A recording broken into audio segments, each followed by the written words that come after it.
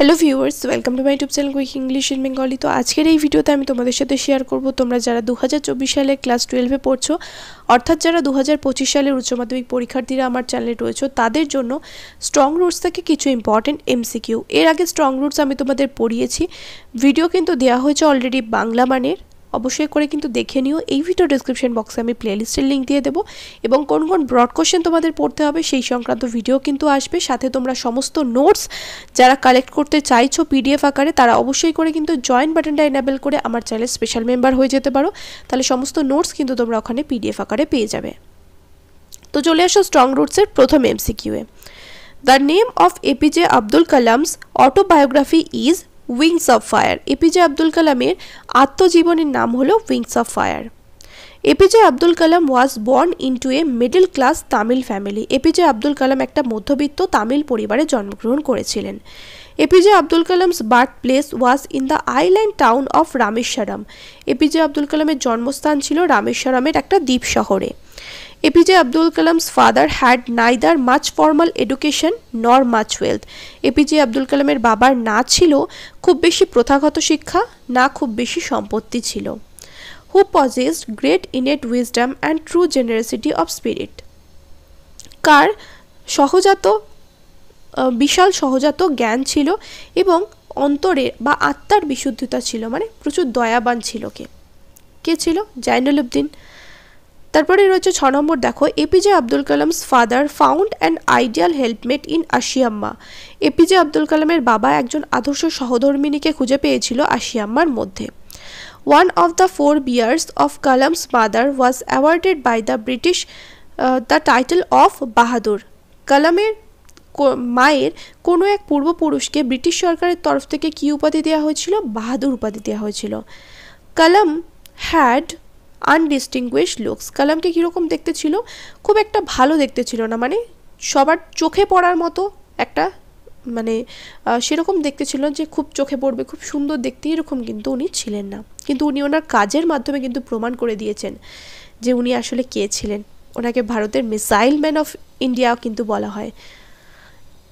According to APJ Abdul Kalam, his parents wire, APJ Abdul কালামের মতে তার বাবা মা কীরকম ছিল? টল অ্যান্ড হ্যান্ডসাম, লম্বা এবং সুদর্শন। কালাম and his brothers and sisters lived in their ancestral house. কালাম এবং তার ভাই এবং বোনেরা কোথায় থাকতো? তাদের পৈতৃক বাড়িতে। The ancestral house of APJ Abdul Kalam was A fairly large পাক্কা house which was made of limestone and brick. APJ Abdul কালামের বাবার যে মানে APJ আব্দুল কালামদের যে পৈতৃক বাড়ি ছিল, সেই বাড়িটা কী দিয়ে তৈরি ছিল? বড় পাকা বাড়িটা লাইমস্টোন অ্যান্ড ব্রিক, মানে চুন এবং ইট দিয়ে তৈরি ছিল। Kalam's father lead a very simple life. কালামের বাবা একটা ভীষণই সরল সাদাসিধে জীবন যাপন করত। APJ Abdul Kalam's father use to avoid all ইনএসেনশিয়াল কমফর্টস and luxuries. APJ Abdul কালামের বাবা সমস্ত রকমের অপ্রয়োজনীয় আরাম এবং বিলাসিতা বর্জন করেছিলেন। APJ Abdul Kalam's ancestral house was built in mid 19th century. 19 শতকের মাঝামাঝি সময় APJ আব্দুল কালামের বাবার যে পৈতৃক, মানে APJ আব্দুল কালামের যে পৈতৃক বাড়ি, সেটা 19 শতকের মাঝামাঝি সময়ে তৈরি হয়েছিল, মানে 1800 সেঞ্চুরির কথা এখানে কিন্তু বলা হচ্ছে, মানে 1850s ওরকম টাইপের, ওরকম সময় তৈরি হয়েছিল। In his childhood Kalam was provided with all necessary food, medicines and clothes. শৈশবে কালাম সমস্ত প্রয়োজনীয় জিনিসগুলো পেয়েছিল। কী কী প্রয়োজনীয় জিনিস? খাবার, ওষুধ এবং জামা কাপড়। কালাম usually at with his mother. কালাম কী করতো? সাধারণত তার মায়ের সাথেই খাবার খেত।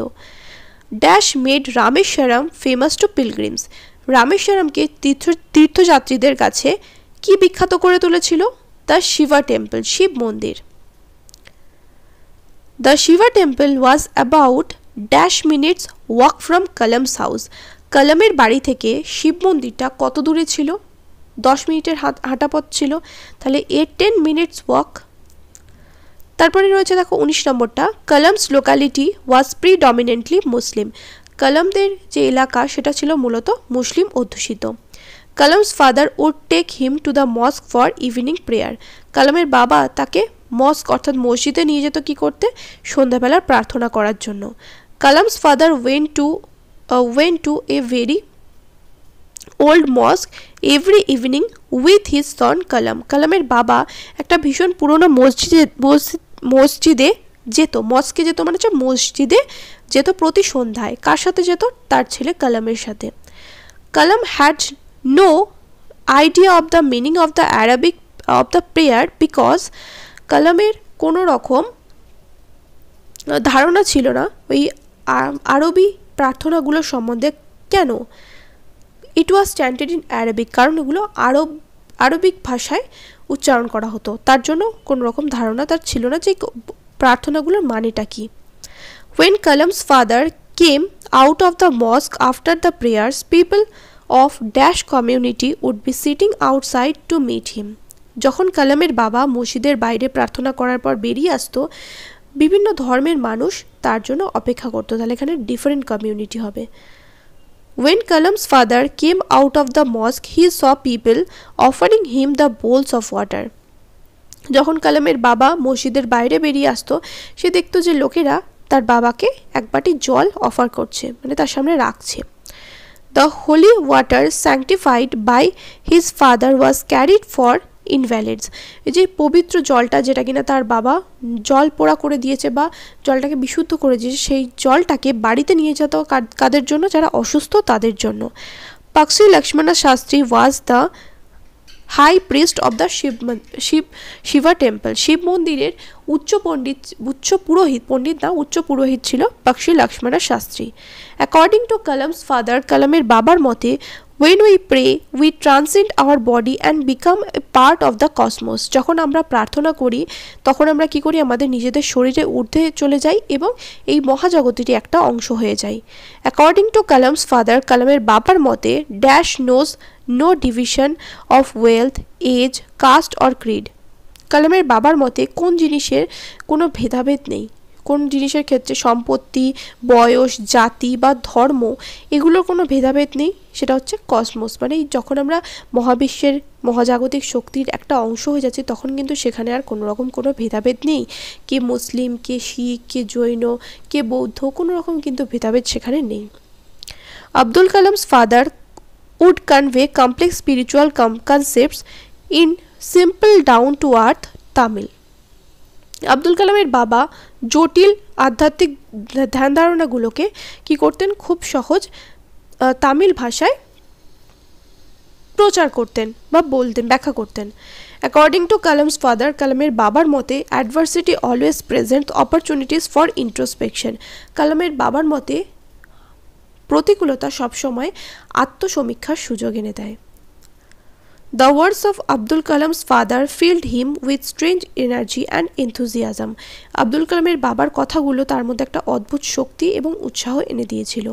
According to Kalam's father, কালামের বাবার মতে, whenever people reach an impasse, they look for someone to help them.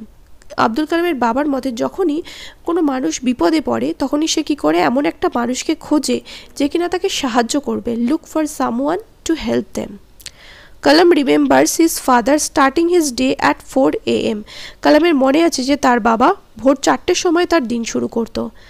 Kalam remembers his father starting his day with নামাজ বিফোর ডন. নামাজ পড়ে ভোর হওয়ার আগে কালামের বাবা তার দিন শুরু করতো, সেটা কালামের মনে পড়ে। The coconut grove where APJ Abdul Kalam's father used to walk down every morning was about 4 miles. যে নারকেল বাগানে এপিজে আব্দুল কালামের বাবা প্রতিদিন হেঁটে যেত সেটা ছিল 4 মাইল দূরে। Kalam's father would go to their coconut Grove and return with about a dozen কোকোনাটস. কালামের বাবা কি করতো? ওই নারকেল বাগানে যেত এবং ফিরে আসতো 1 ডজন কোকোনাট নিয়ে, মানে নারকেল নিয়ে। Kalam's father would maintain his routine bound life up to late 60s, মানে 60 বছর বয়সের শেষের দিকে গিয়েও কিন্তু, মানে এখানে 65 বা 66 থেকে ওই 69-এর মধ্যে বয়স বোঝাচ্ছে যে 60 বছর বয়সের শেষের দিকে গিয়েও কিন্তু কালামের বাবার এটা প্রতিদিনকার রুটিন ছিল, দৈনন্দিন কাজকর্ম কিন্তু এরকমভাবেই কিন্তু ওই সময় কোনদিন করতেন। ওই যে 1 ডজন নারকেল উনি কিন্তু বাড়িতে আনতেন হেঁটেই। কালাম try to ইমিউলেট his father in his own world of science and technology. কালাম কি করেছিল, তার বাবাকে অনুকরণ করার চেষ্টা করেছিল তার নিজের জগৎ বিজ্ঞান প্রযুক্তির জগতে। কালাম had deep faith in the existence of a divine পাওয়ার। কালামের বিশ্বাস রয়েছে, কিসের উপর বিশ্বাস রয়েছে, যে একটা ঐশ্বরিক ক্ষমতা রয়েছে, এক্সিস্ট করছে বা রয়েছে, সেটার উপর তার বিশ্বাস রয়েছে। আশা করি বোঝাতে পারলাম। এমসিকিউগুলো কিন্তু ভীষণই ইম্পর্টেন্ট, এই এমসিকিউগুলো কিন্তু তোমরা প্র্যাকটিস করো। আর যদি তোমরা এর পিডিএফটা নিতে চাও তাহলে অবশ্যই করে কিন্তু আমাকে কমেন্ট করো এবং সাথে জয়েন বাটনটাও কিন্তু এনাবেল করে নাও। জয়েন বাটনটা এনাবেল করলে স্পেশাল মেম্বার হলে তো তোমরা পেয়েই যাবে পিডিএফ। দেখা হবে নেক্সট ভিডিওতে। Till then by.